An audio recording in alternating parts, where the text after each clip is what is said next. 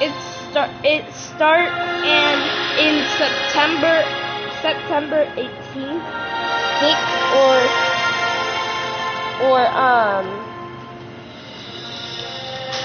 6 a.m. or 6 p.m. and all of the superheroes are back. Even like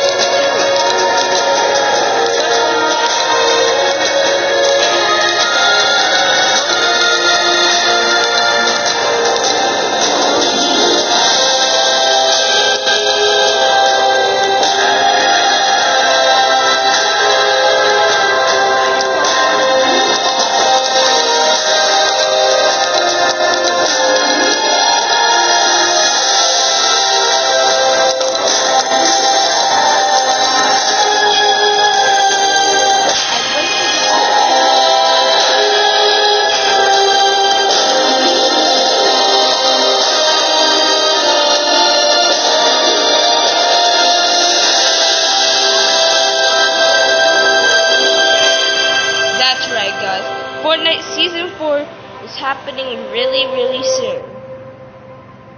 It's happening like it's crazy. So there's this villain named MODOK. That's exactly why all the superheroes are back.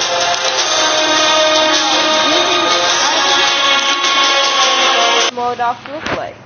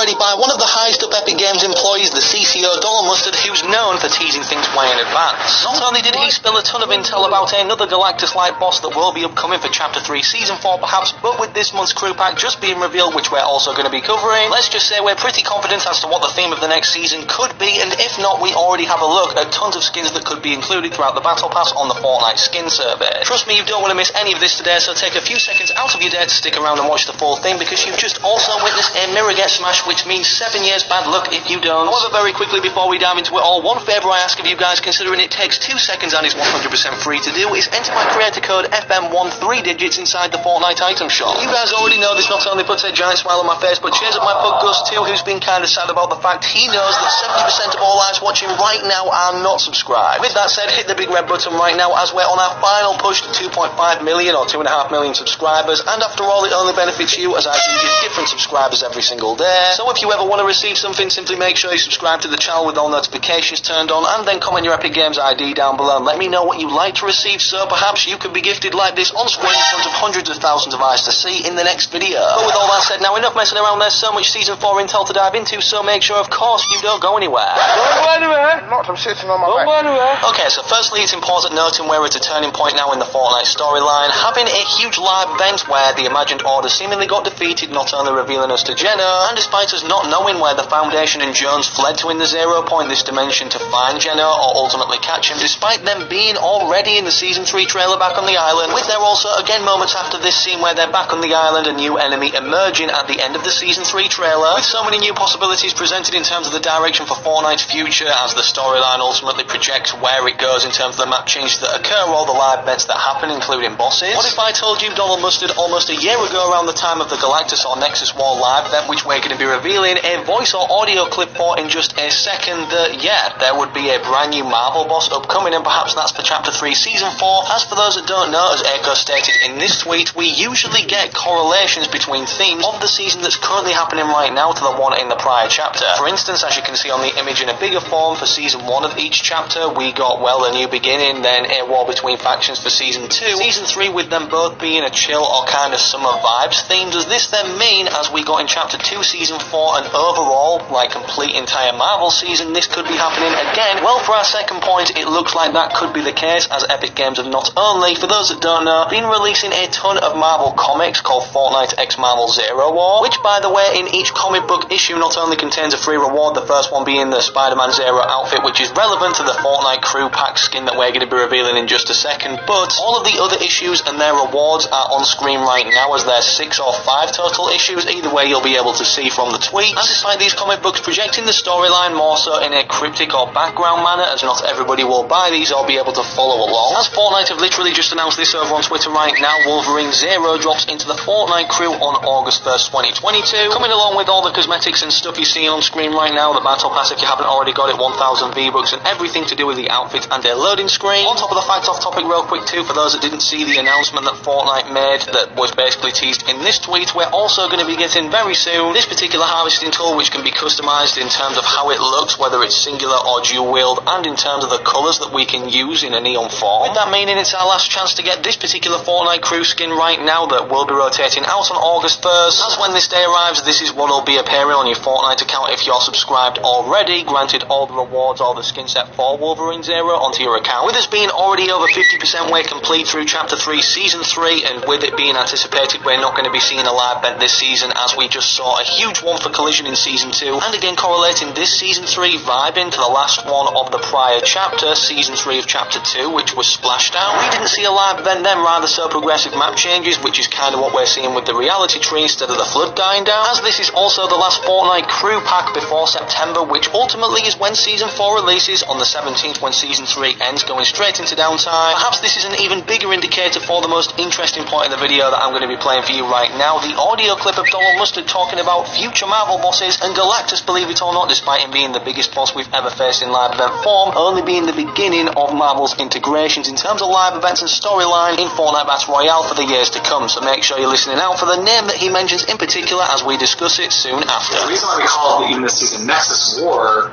is this is just the start. This is the start of lots of stuff we have planned for many years in this Marvel integration. Like, this is not This is not the end, this is the beginning.